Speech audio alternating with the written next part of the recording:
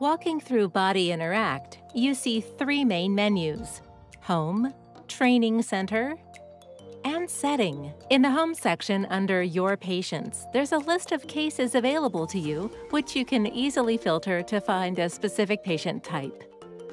To get started with a new simulation, just pick a scenario, adjust the time, and click Start. In the simulation, you'll feel like you're in a real emergency room and you're in charge of managing this patient. Take a closer look at the patient's face or legs by adjusting the viewable options here. So what can you do?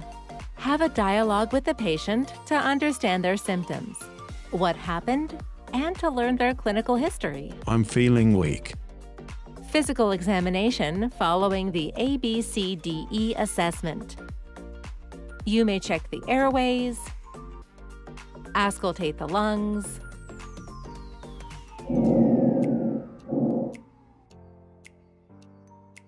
observe the pupillary light reflex, and much more.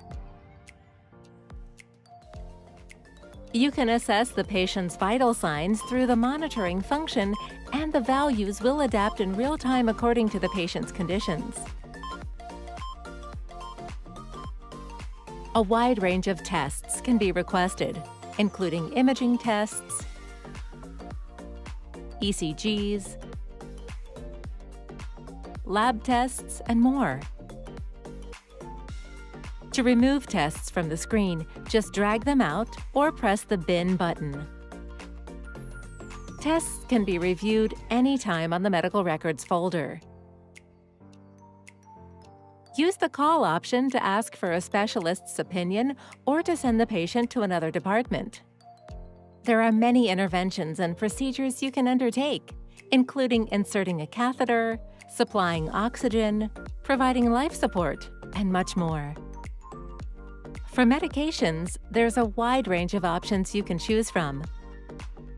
In basic cases, you just have to choose a category, while in intermediate and advanced cases, you need to select the drug, mode, and doses. So, how does a case end? A success message will appear if your practice meets the guidelines requirements. However, you can jump into the feedback section anytime before the case ends. After a case, choose the most likely differential diagnosis. The feedback section provides detailed reports to help you understand how well you have done. The timeline summarizes your actions in time order. The performance section shows what you have done correctly, incorrectly, or what you missed. And the knowledge section lists the clinical competencies you applied within the scenario. Lastly, the take-home message shows if you were successful or not, the learning objectives, and the scientific references behind the case. Thank you for watching.